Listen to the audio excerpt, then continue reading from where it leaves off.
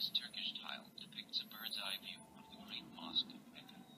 Mecca, birthplace of the Prophet Muhammad, is the epicenter of the Islamic world, to which daily prayers are directed and pilgrimages made. The great mosque is shown as a large rectangular enclosure. Look for the arcading and little minarets or towers on the outer sides. In the center is a small black building. This represents the Kaaba, Islam's most sacred shrine.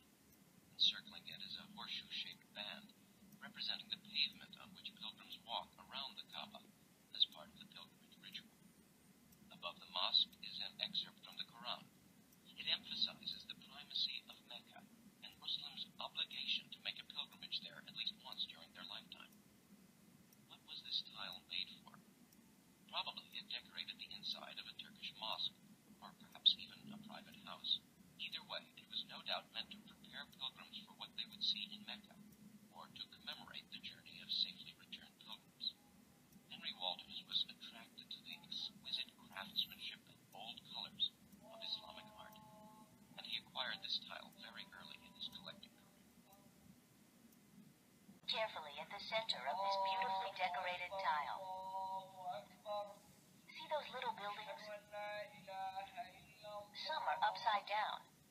That's because the artist represented this scene as if he were looking down from the sky, so he could include all of it. It's called a bird's eye view. The buildings are part of a mosque.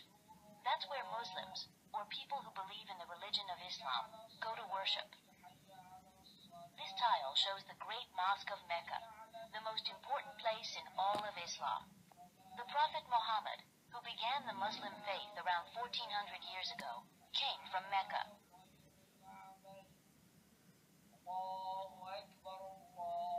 Can you find any writing on this tile? There are 3 lines of writing above the mosque. It's in Arabic. They come from the holy book of Islam, the Quran. They say that Muslims must make their pilgrimage, or sacred journey, to Mecca. See the black building at the center of the tile?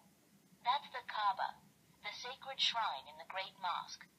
Pilgrims walk around the shrine on a special pavement. Can you find it? That's right, it's the stripy circle. This tile might have been a souvenir for a Muslim who'd made the pilgrimage to the great mosque 400 years ago. What do we have today to help us remember places we visit?